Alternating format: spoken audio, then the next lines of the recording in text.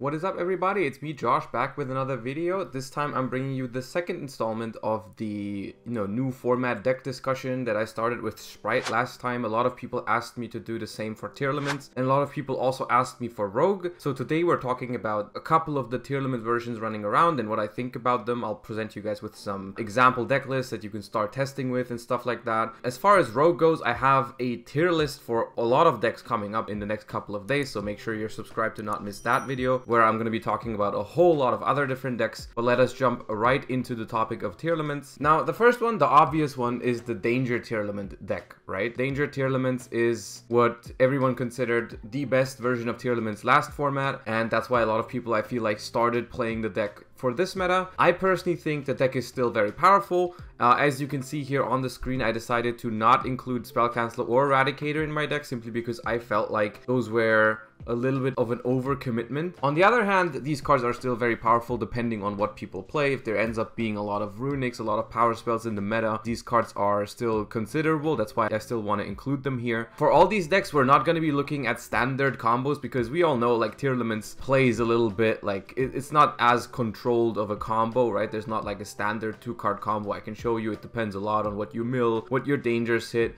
so on and so forth. I mean, you know what Tearlaments is supposed to do. I felt like with the amount of Nibiru running around, a combo heavy Tearlament version would not be the greatest idea, especially if you want to commit to something like this, Canceller or Eradicator, because I think you need to do something like Appaloosa. Anyways, I think this version is still fine. I just don't know if it's the best without Snow, because without Snow, you really have like a lot of your interruption focused on the field rather than also having it in the graveyard, which made it a lot better against stuff like Evenly Matched, Dark Ruler, stuff like that was like a lot worse against Tier last format because they always had Snow. Nibiru in general is a card that if Sprite falls off in popularity a little bit, Nibiru is going to be a card that a lot of people play, so you're kind of forced into Appaloosa lines, which makes it a lot harder to set up Griffin, which is why there's no Eradicator. You could still play Dugaras and Spell Cancel, but I think there's another tier version that does it better. I think this one should just focus on making, Appaloosa, Dweller, Saliak, maybe Elf, bring back Merly, these types of interactions, which are still powerful. But let's hop into another combo tier that can facilitate, I think, the Spell Cancel a little bit better, which of course is Lunalight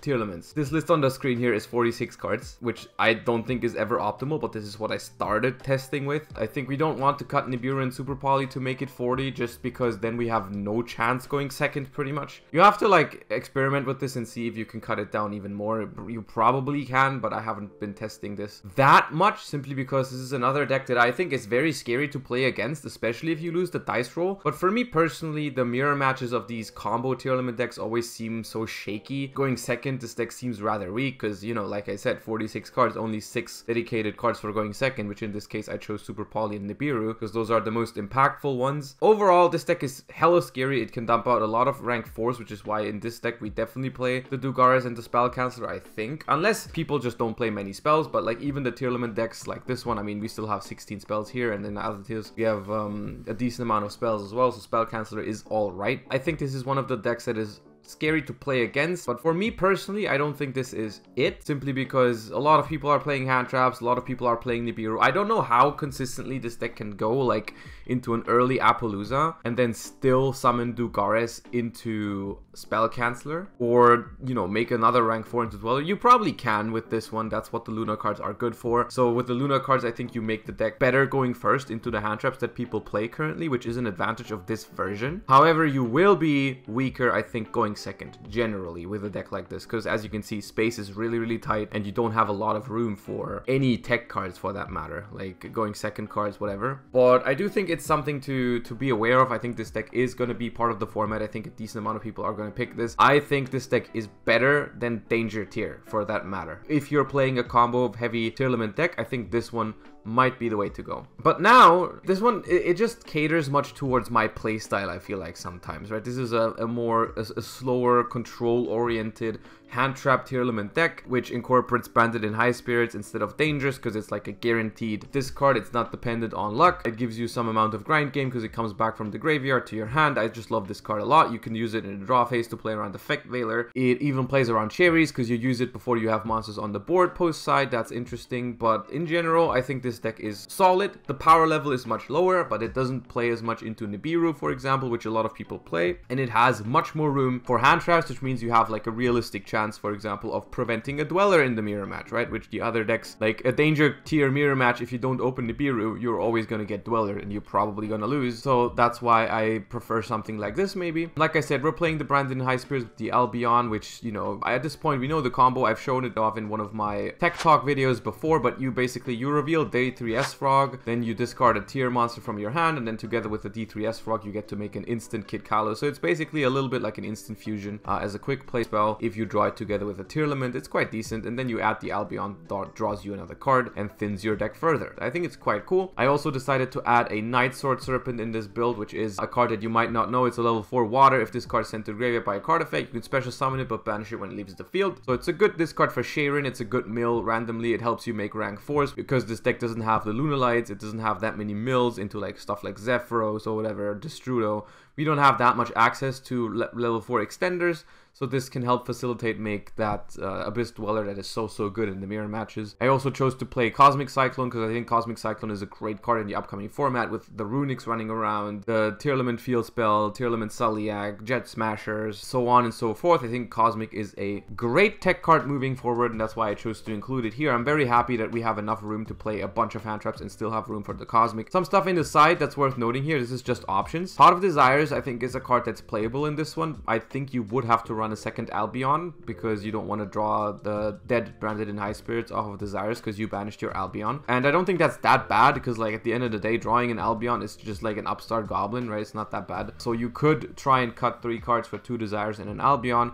You could also be running the Rainbow Bridge of Salvation stuff, which also something I wanted to mention in this video because a lot of people have been asking me what I think of this one. The way this works, the field effect of this card is irrelevant, but you can banish this card from your grave, add a Crystal Beast monster, and 1 field spell from your deck to your hand. You can only apply each effect of Rainbow Bridge of Salvation once per duel. Of course, we're going to banish this card from the graveyard, and since it adds any field spell, we add Pearl Rhino alongside Crystal Beast Emerald Tortoise, which is an Aqua monster. So we can use it to make a Kid Kalos later. We can like discard it for Sharon, then return it from the grave. Even if we draw this card, it doesn't make our combo dead because we can like use it away from the graveyard, put it back to the deck, and then grab it later on with the Rainbow Bridge. You get to play Foolish Burial Goods with it, which sends the Rainbow Bridge for an easy +1 and searches your field spell. And if you already have the field spell, you can, instead of sending the Rainbow Bridge, you can just send Tearlament Sulliak to add any Tearlament from your deck to your hand. So I think it's a quite cute package. Takes a decent amount of slots. You either have to cut the Branded in High Spirits for it, which I'm not a fan of because I think that card is very good, or you have to cut other hand traps or Cosmic Cyclone for this package. It's a relatively big package, so I'm not sure if it's worth it yet, but I do think the card is worth testing at least. So those are the 3 most popular Tearlament decks that I'm seeing right now. I just quickly want to mention some other stuff before calling it a day on this video because there's some more experimentation to be done. I've seen some people talk about Tearlament Runic. I just want to quickly say that I don't really consider this a great deck. Just throwing this out here. This is not even a list made by me. I think Twitch chat posted it. I don't actually know who made this particular list. I just don't really see the appeal in pairing Runics with Tearlaments. That's just quickly my 2 cents. It's like, it's probably not a bad deck because like the Tearlament engine is strong, the Runic engine is strong, pairing them together isn't bad. Herald makes Barone. It's a cute idea, but I don't think it's better than for example Runic Sprite, and also it's not better than other Tearlament versions, I think. Then we have Tearlament Adventure, which I have built this on request on stream. I haven't even finished the extra deck yet, but it's just a standard Tearlament extra deck pretty much. I think this is worth testing. It's got some dangers, it's got the Branded in High Spirits, and basically instead of playing more hand traps, you just play a couple of board breakers, quote unquote, in the form of the adventure package. I think it's fine since you can discard Tearlaments for Fateful Adventure. That's some neat synergy there. We can also discard like Sulliak for Fateful Adventure. It's neat. It's neat, I think. This deck has the benefit of having Griffin to negate the Nibiru in case people play that more often. Of course, the adventure package takes a decent amount of room, so we are not able to play as much non-engine. Maybe we could take out the dangers for more hand traps in this one to have it like a little bit of a mix of the 2 worlds. Maybe that's fine. Just wanted to throw this one in here to not leave you with just a standard deck. And then one more word for the Tearlament Scareclaw, which I don't have a list for, but basically it plays Rykard, Visa, Starfrost, Arrival, and the field spell. I think it's alright. That's something to be experimented with, but I haven't really made my mind up on that yet. A lot of other Tearlament versions are going to be already included in my tier list video. I'm sorry that this one doesn't have like in-depth replays and everything, because I thought that was really complicated with Tearlaments, but I just wanted to give you guys my 2 cents on all the popular Tearlament versions right now, what I think of them, what I consider to be the strengths and the weaknesses of each individual version, to help you guys make a more educated decision on which version to test, which version to choose. And yeah, I hope it was helpful. If it was, then feel free to leave some feedback in the comments down below, subscribe to the channel, and stay tuned for the in-depth meta tier list coming in probably 1 or 2 days. It's already filmed and just waiting to be edited and uploaded. Hope you guys enjoyed. Hope you guys have a great rest of your day, and without further ado, see you next time. Bye bye.